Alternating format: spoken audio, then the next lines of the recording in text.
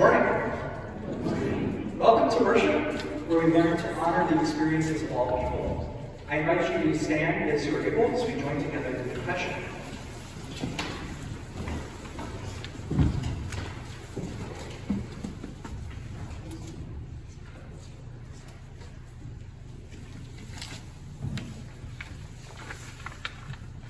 Blessed be the Holy Trinity, one God, who journeys with us these 40 days and sustains us with the gift of grace. Amen. Let us acknowledge before God and one another our need for repentance and God's mercy.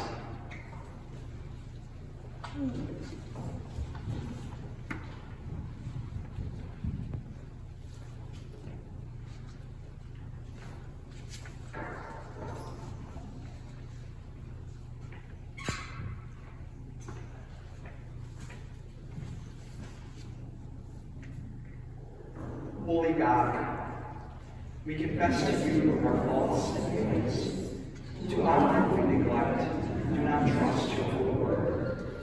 We take from ourselves instead of giving to others.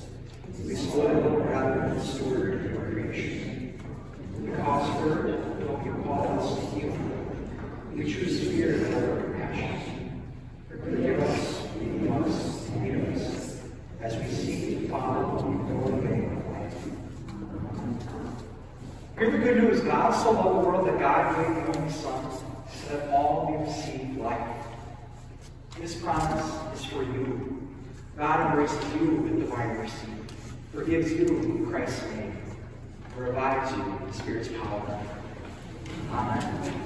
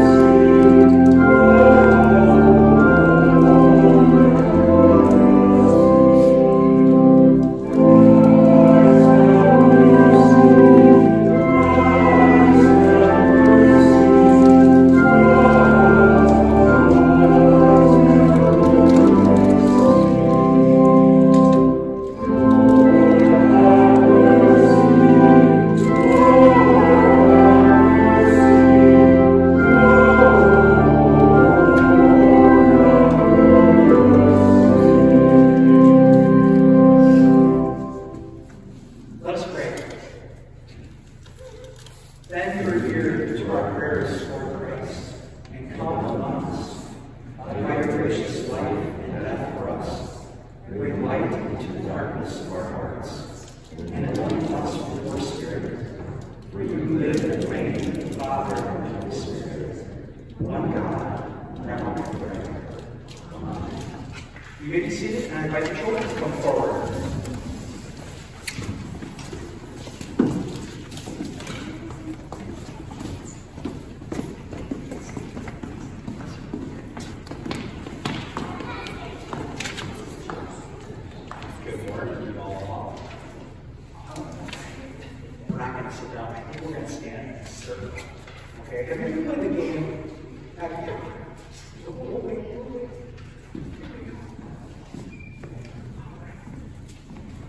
Have you ever played the game telephone before? No? So what I'm going to do is I'm going to say some words to the person next to me, and they're going to whisper those words to somebody next to them, and whisper it, and whisper it, and whisper it, and whisper it, and whisper it, and the person at the end gets to share what they think the message was. Okay? You think you can handle that? What's that? With all of them, that would take a little while, okay? But I think the same thing would happen, okay? All right, so I have a message or something here that I'm going to give you. Let's see if we can do it, okay? All right, are you ready? I'm going to go, are you okay with me, last person? Okay. All right, I'm going to shut off my microphone so nobody else can.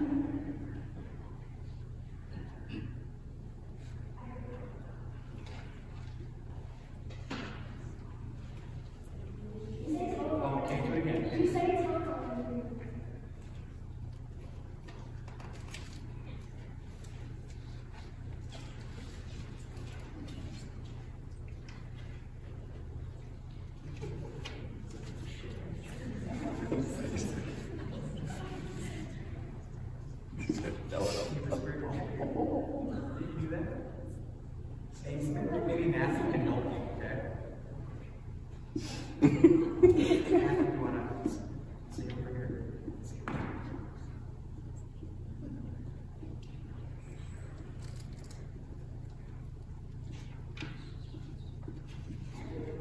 Okay. What do you think it was? You don't know? What do you think it was? Oh, a bunch of flowers in the sky. It was a bunch of bananas launched on the blue boat.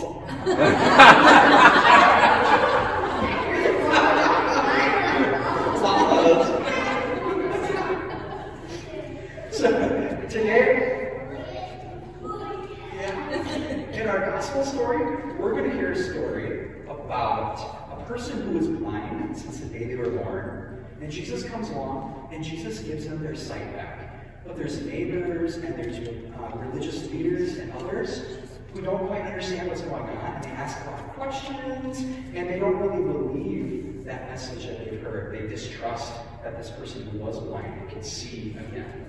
And sometimes it happens that the message kind of goes out, and maybe you don't even believe what you're hearing because you hear like, why are we talking about llamas all of a sudden? Right? It gets kind of like lost in there. And here in a few weeks, in just about 3 weeks, it's going to be Easter time. And that's another day where we hear a wonderful, amazing, astonishing message that sometimes is like, well, how can that even be? And we get to be surprised by that message all over again every year. Yeah. Because it's surprising. Oh, you want to do another one? Oh, okay. You have one? Okay, go ahead, and then I'll be the last person. Go ahead.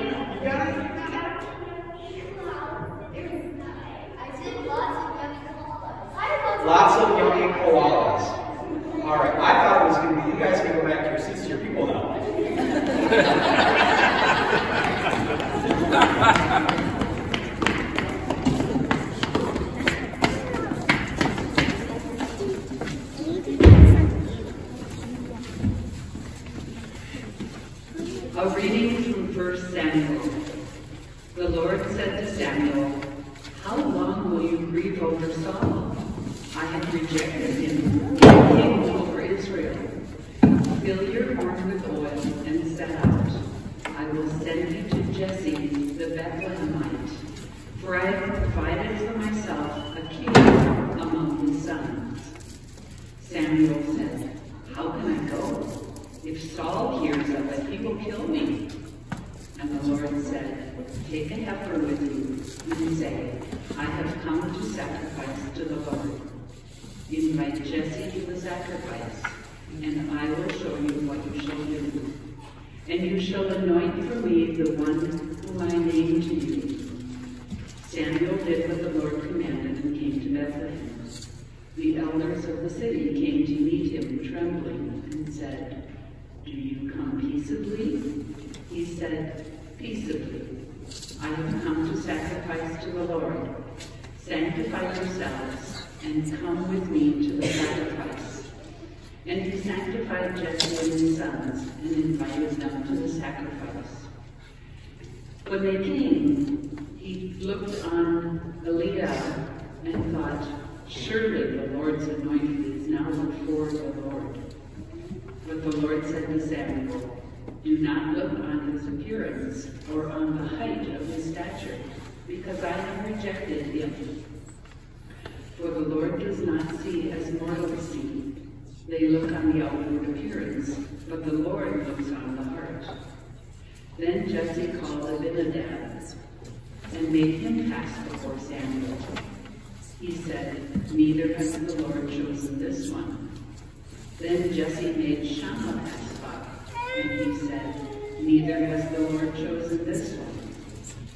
Jesse made 7 of his sons pass before Samuel.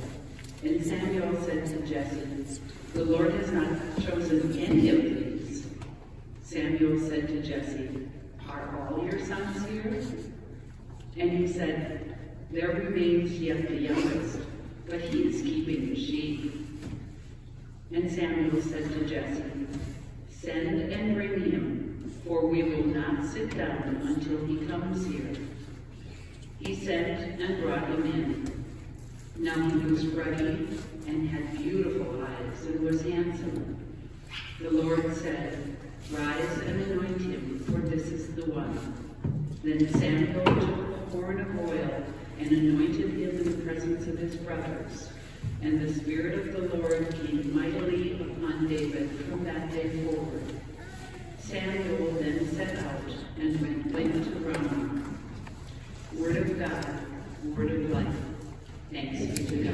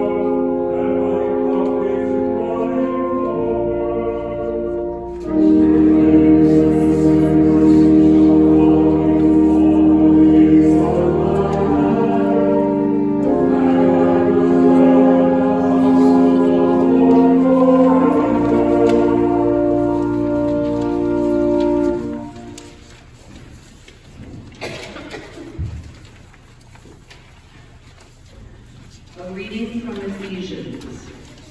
Once you were in darkness, but now in the Lord you are light. Live as children of light, For the fruit of the light is found in all that is good and right and true. Try to find out what is pleasing to the Lord. Take no part in the unfruitful works of darkness, but instead expose them. For it is shameful even to mention what such people do secretly. But everything exposed by the light becomes visible. For everything that becomes visible is light. Therefore it says, "Sleeper, awake, rise from the dead, and Christ will shine on you." Word of God, word of life. Thanks be to God.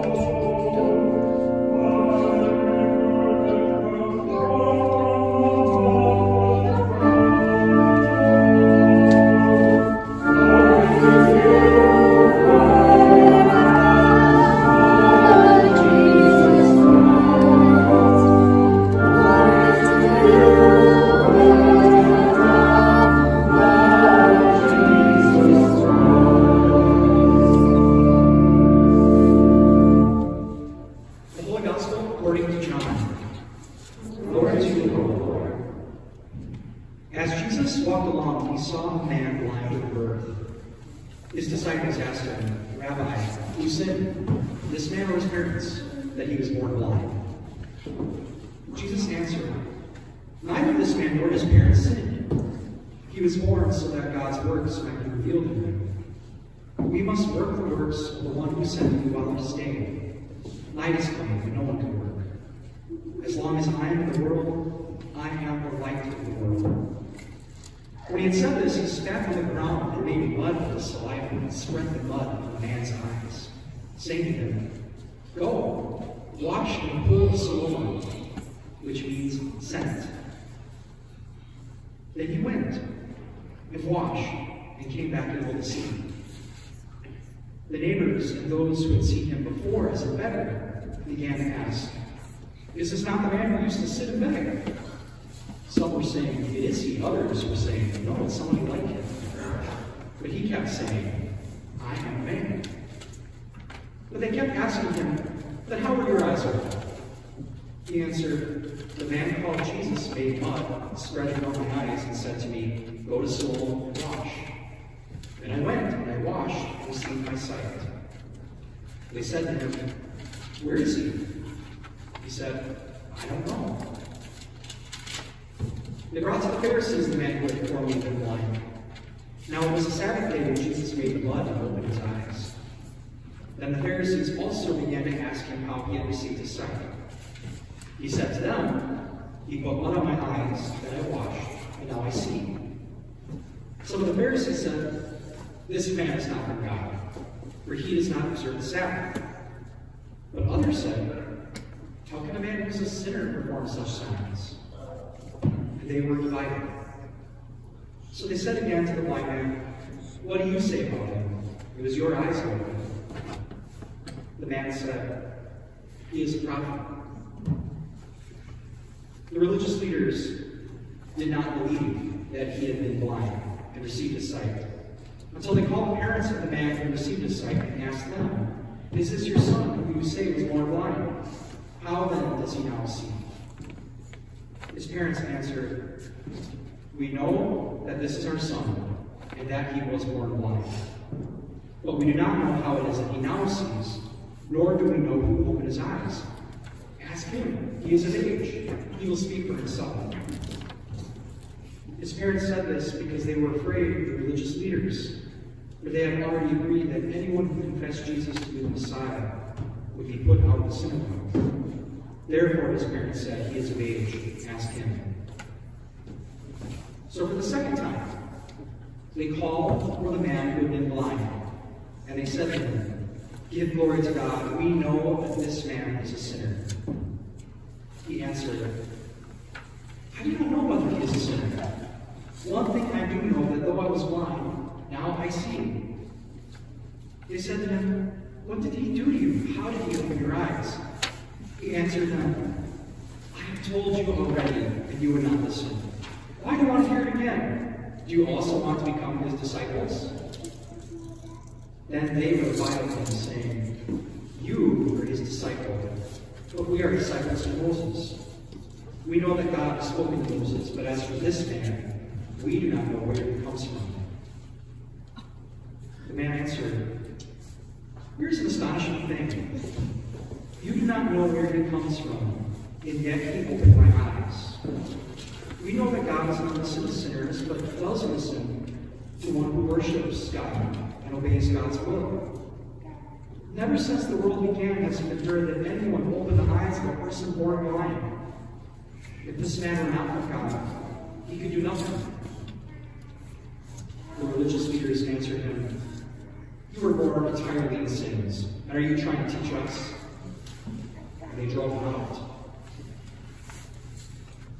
Jesus heard that they had driven him out.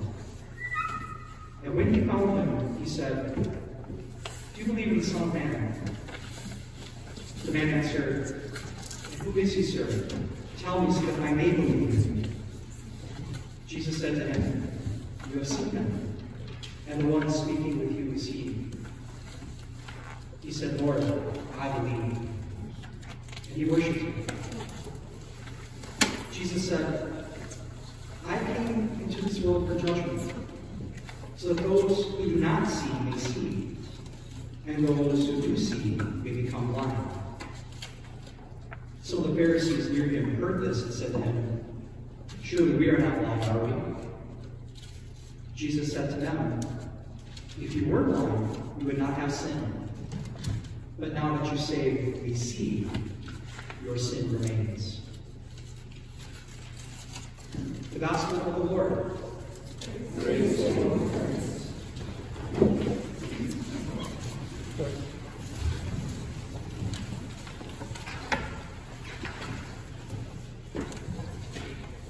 For Pastor Dwayne Steele, some of his earliest memories of going to church with his family include overhearing whispers from nearby pews asking his parents if there's any hope he would ever be able to see. He was born blind and never had any reason to feel embarrassed by it. But such questions planted the thought that he was somehow inferior, incomplete, or not valuable as he was. It was humiliating to have people talk about him like he wasn't there, or like he wasn't a good person. So many people with disabilities of so many types can recall similar moments where questions, comments, attitudes, and stares of others made them feel less than, worthless, incomplete, and humiliated. For those born that way, their sense of self and strength and value is challenged when others see them as objects to be fixed or talked about, or as pitiable and in need of assistance. For those who have discovered a disability or become that way, such comments and attitudes add another layer of complication to the feeling of loss that some are dealing with. Another obstacle to the growth of strength that has been gained as they come to terms with who they are now. It doesn't help that given many of our religious resources, our stories and our values that speak of all human beings being made in the image of God, of Christ's welcome of all people, of the gifts of the Holy Spirit dispersed to everyone, of the baptized having a mission, purpose, and goal to be necessary in the new creation that is coming, often give way to religious impulses less likely to bring faith, hope, and love into the world. Equating sin with disability, seeing the devil or demons as involved in the condition, viewing them as objects to satisfy our own charitable achievements, and using the very real experience of blindness, deafness, and so on as metaphors for ignorance and evil under the term spiritual blindness. Even in our gospel reading today, we find elements of these troubling kinds of perspectives. The disciples asked Jesus who sinned that this man was born blind. His voice of basic human and religious premise that the things that happen to us or that the way that we are is a result of some good or bad thing done by somebody. Our scientific, secular worldview still hasn't quite chased the superstitious out of us. And we continue that line of faulty reasoning as we look for explanations to why some are born this way or different. Jesus assists the disciples in ridding themselves from that superstitious thinking and rejects that somebody's sinfulness had anything to do with it. But then he offers an explanation of why that many folks with disabilities cringe at it. God has a reason for it. God's works are to be revealed as this man becomes the object of Jesus' healing power. Pinning on God's purpose behind this blindness reduces the man to a mere prop in someone else's production that was either assented to or agreed upon to perform. Jesus mixes the mud and saliva and rubs it on the blind man's eyes. He sends him to the pool of Siloam, which curiously means sent, where he washes and finds he's able to see. Now this is where the story begins to resonate with the experiences of people who are disabled. The neighbors, the Pharisees, even his own parents, say and do things that minimize his experience of being gifted sight. Just as invisible as he was before he came to see, these ones don't listen to him or believe what he has to say about himself. These ones refuse to come to his defense for fear of speaking up. These ones label him a sinner, although he was once blind and now sees. The schematic, the idea that disability is connected to sin has been dismantled by Jesus, but still, when the formerly blind one gets assertive and attackingly cheeky to the Pharisees, they deem him as more highly in sin. Revealing that even when disabled people can function in ways we would declare to be normal, we are tempted to minimize that and devalue them and refer back to the supposed impediment to define them. Pastor Dwayne Steele shares that despite some of its troubling aspects, this story is powerful for people like him, because it speaks to these kinds of experiences he has had as a blind person, how he and people like him are disbelieved, or not listened to, or not seen as credible agents of their own destinies. He shares of his own difficulty in finding a call as a pastor, because as marginalized and minority people experience in our church's call processes, it is hard for church people to imagine a leader who doesn't look like them, which usually means who isn't white, male, straight with 2.5 kids, and with full sensory capacities.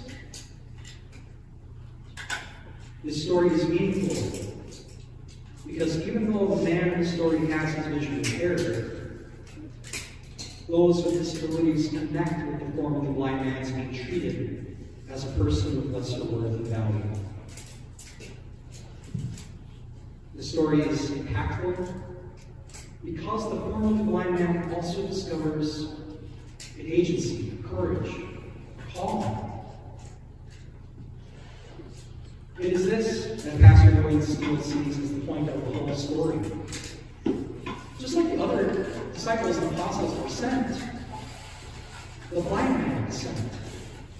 Even before he can see, he is sent. His being sent takes him to the pools of Siloam, where he emerges not only able to see, but as a person who can testify to the gifts and grace of God. This experience puts him right in the midst of his community members and religious establishment with a message to share. He doesn't quite know who did this for him or how, but he knows it happened, and he witnessed to it. When pressed for more details, then he knows out of their disbelief, distrust, and disrespect. He pushes back with sarcasm and wit in a way that reveals the false judgment of the Pharisees. We remember also that this man was a beggar. And so, like those disciples who were fishermen or tax collectors, the formerly blind man receives a change of vocation, a calling to be a person who proclaims the wonders of God. Those in the disabled community find in this story that whether or not they can hear or see or walk, they are sent ones, called ones, courageous ones who can be a presence that challenges others and uncovers the judgments of others, who can in their own way testify to the truth as they know it, understanding that the entirety of who they are is a gift to the church and to the world. They already know full well their own limitations, which means that they are a lot further along in their growth as human beings than many of us are, who have a hard time thinking of ourselves as limited in any way. This story, our gospel story, combined with the experience of folks like Pastor Dwayne, teaches us to pay attention to the perspectives of those who are known or seen as disabled. They hear the stories of faith in a way you and I can't imagine. They can sense problematic interpretations we may have always taken for granted as the proper ones. More than that, they are witnesses, siblings sent alongside of those of us who can't hear, see, or walk, to testify to the goodness and grace of God. When we create space in our community so that it is a place of welcome, when we strive to become people who honors each and every person as gifted with a story to tell, and not as a sinner or a repair project or as incomplete, then we find that we are living more deeply into the kind of people God is calling us to be: sent, gifted, courageous. Then we begin to become a bit more like Jesus, who goes to all of those driven out for any reason. Anyone pushed to the margins, forgotten, ignored, looked over, and disbelieved. Even those put on crosses to humiliate and eliminate them. He finds worth in the ones who have been relegated to the sidelines or buried in the tombs, and goes to be with them, to validate their existence when no one else will, to call and send them with a message to share and a mission to fulfill. In this Lenten season, may we learn to listen and learn from those in communities that are often overlooked or undervalued. Their experiences will show us something new about what Jesus is up to in the world. Their identity as beloved of God as they are, their partnership in the Word of God as witnesses, the community that we are becoming that honors the giftedness of all, is creating the whole world, is leading them through a time of doubt, sorrow, rejection, into God's time of life, justice, welcome, and peace. Thanks be to God.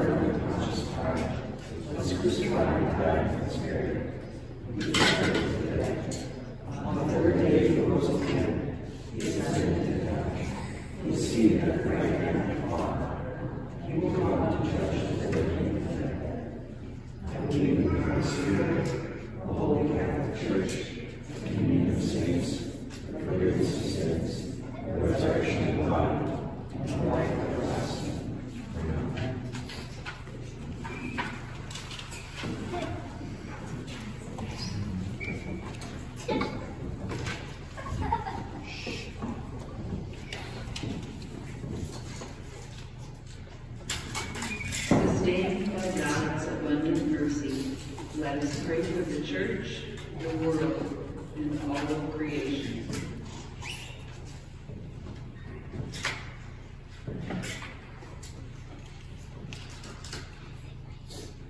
Eternal God, you seal us by the Holy Spirit and mark us with the cross of Christ forever in baptism. Inspire us by your love as together we strive for justice and peace in all the earth. Gift future leaders of the church with vision and courage, especially Lars Anderson, now in his final year of seminary.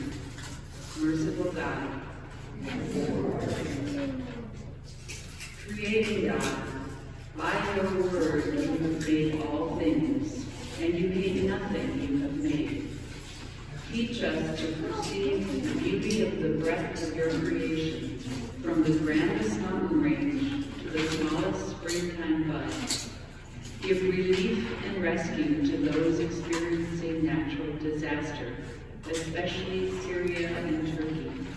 Merciful God, powerful God, you anoint kings and establish rulers. Guide the work of heads of state and elected officials.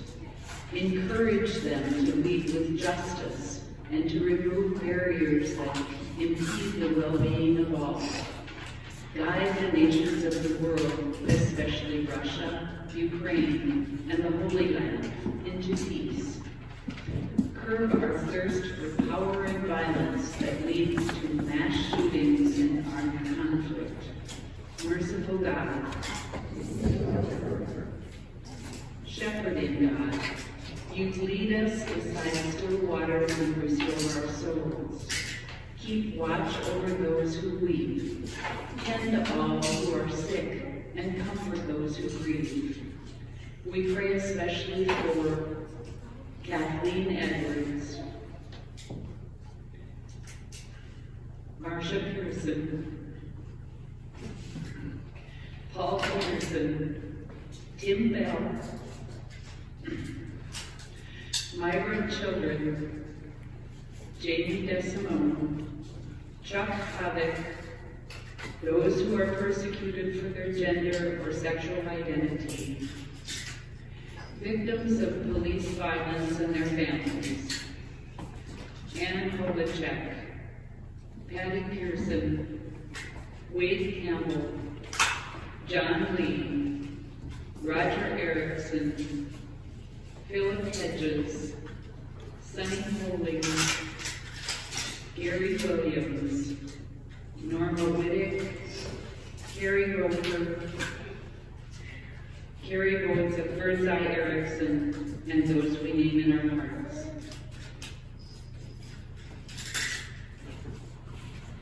Give them your living waters always. Merciful God,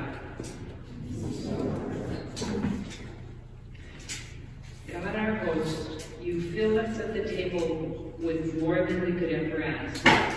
Feed us with hunger for justice.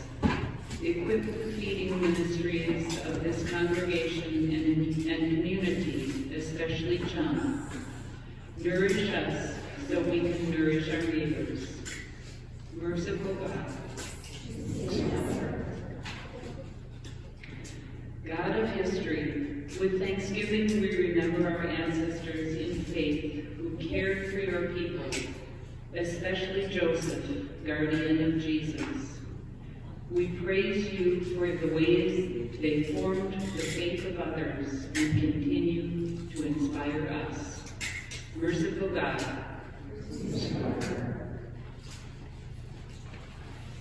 we lift our prayers to you, O God, trusting in your steadfast love and your promise to renew your whole creation. Through Jesus Christ, our Savior. Amen. You may be seated. A few announcements to share with you this day. A reminder that our Lenten Wednesday time together is at 6 o'clock on Wednesday. We create a build community through sharing food, conversation, and activity and worship. So 6 o'clock on Wednesday.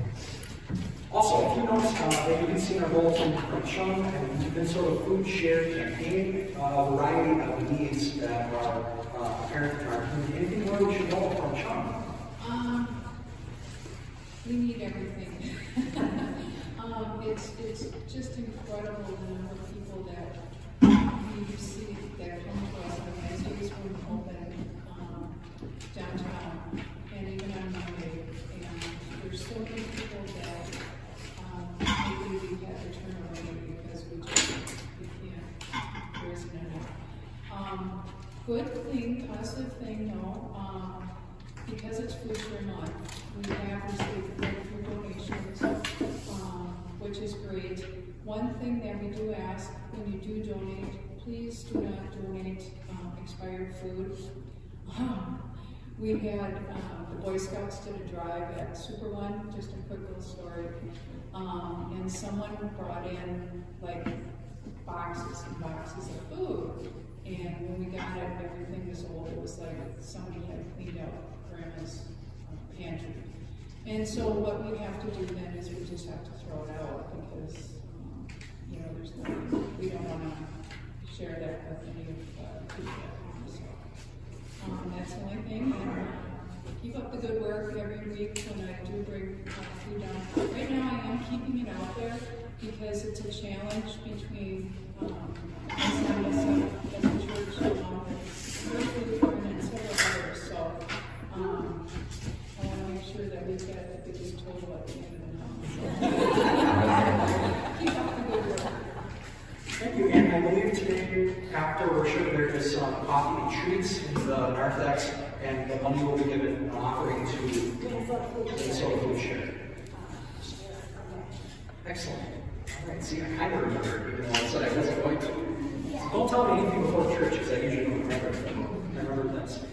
And then this year, our brothers and sisters at the Muslim Community Center up in Woodland, their time of Ramadan is starting on March 23rd, which is very soon. And the Minnesota Council of Churches usually has, in past years, before COVID, a time where local faith communities are able to come and join with the Muslim community as they break the fast. And so we are all invited to attend. It's not a potluck. They have a they have a lot of food, and it's spectacular, by the way. And so on March 25th, which is Saturday evening, they want people to be there about 7:15, just as an initial gathering. And then there's a time of prayer and dinner at 7:15. And so a good time to get community with our Muslim friends. Are there any other announcements from you all? Are you just waiting? Or No. While we're enjoying our coffee and treats afterwards, we can all wish Mike Edwards a happy birthday, too. Oh, that would be a great thing to do. All right. Are there any other fun announcements? We don't want terrible announcements. We received the offering.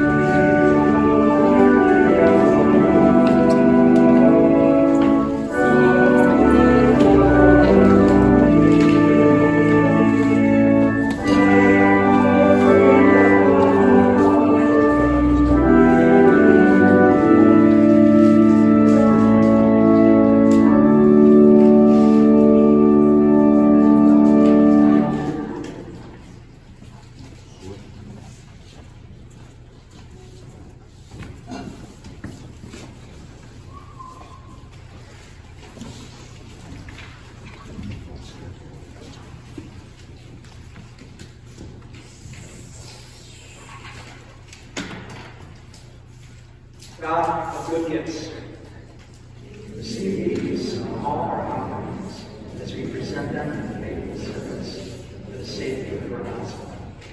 Prepare our hearts to receive you in the sacrament as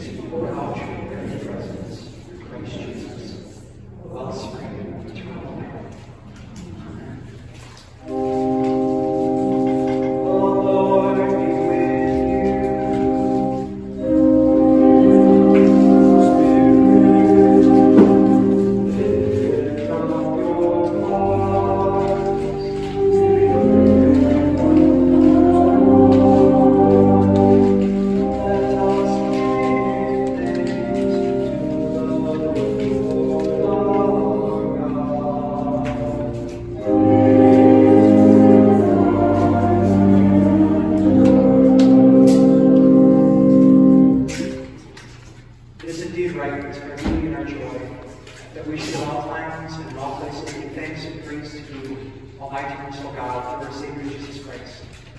You call your people to cleanse their hearts and prepare with joy for the Paschal feast, and renewed in the gift of baptism, we may come to the fullness of your grace. So with all the choirs of angels of the church on earth and the hosts of heaven, we praise your name, so in their unending hymn.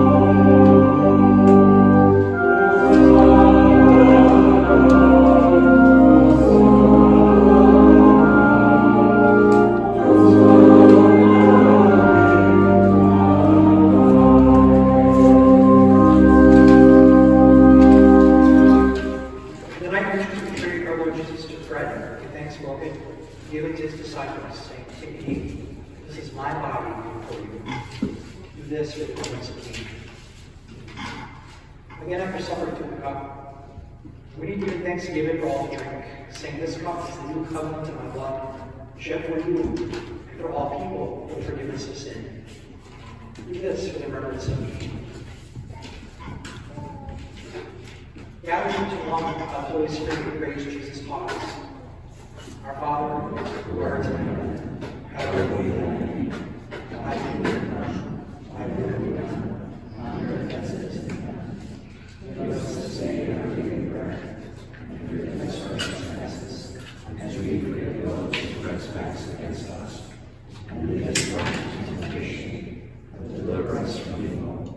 For thine is the kingdom, the power, and the glory, forever and ever. Amen. Come and receive Jesus, our strength in the wilderness.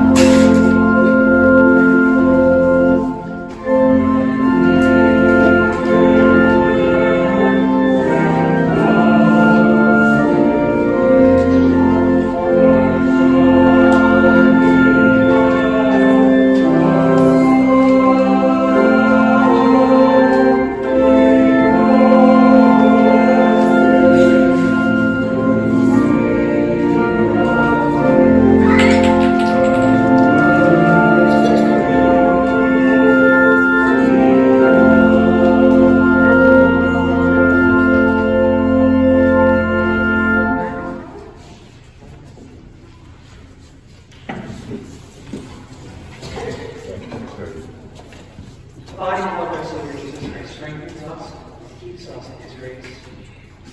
Amen. And body God, at your table we have tasted the goodness of Jesus. The eyes of our hearts open to your promise. Empower us to hear the needs of our neighbors. Touch the world with your love. God, giver of love, Christ, the resurrection and the life, the Holy Spirit of rebirth, bless you in this Lenten journey. Amen. Oh,